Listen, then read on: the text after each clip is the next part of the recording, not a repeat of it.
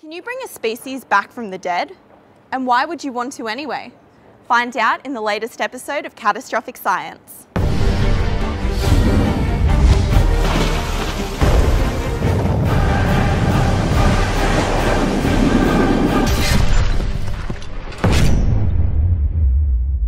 Back in the 70s, Australia discovered a new species, the gastric-brooding frog. This amazing frog actually swallowed its fertilised eggs or newly hatched tadpoles. The stomach then began to function like a uterus, and the tadpoles grew into fully formed frogs. When they were big enough, the mother would projectile vomit them out. Yes, projectile vomit them out. The frog's unique stomach function had scientists wildly excited about the possibilities for modern medicine. But no sooner had it been discovered than it disappeared from the wild. It became extinct in the early 80s, an opportunity lost. An introduced species caused the catastrophe. Chytrid fungus, which lives in its skin, the apparent reason for extinction. Mike, the gastric-brooding frog has been extinct for over 30 years. So why all the renewed interest? Because this is definitely the most extraordinary frog that ever lived anywhere in the world.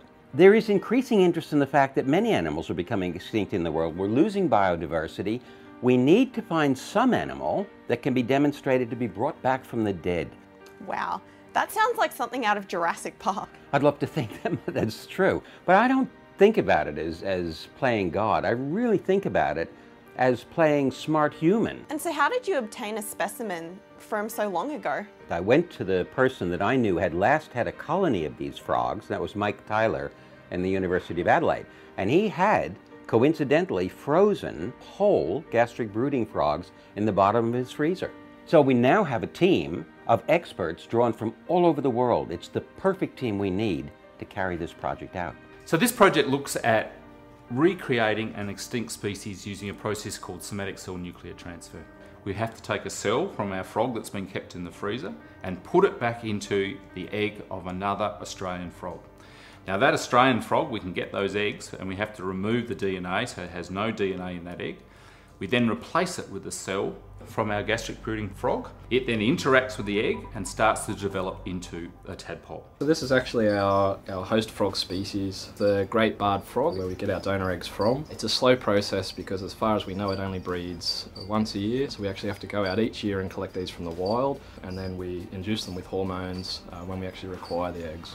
Cloning has been done before, famously seen with Dolly the sheep in 1996. They took cells from a sheep and injected them into the egg of the same species of sheep, which produced a clone of the first one. The gastric-brooding frog is more challenging, as it uses cells of an extinct frog with the egg of a different species.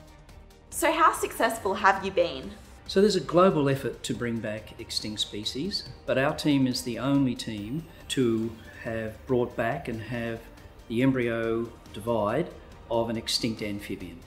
That's amazing. So far the embryos have lived for 3 days, so there's still work to do before reintroducing the gastric-brooding frog back into the wild. If successful, the benefits will extend not only to endangered and extinct animals, but also to humans. Medicine looks at the solutions that nature already has.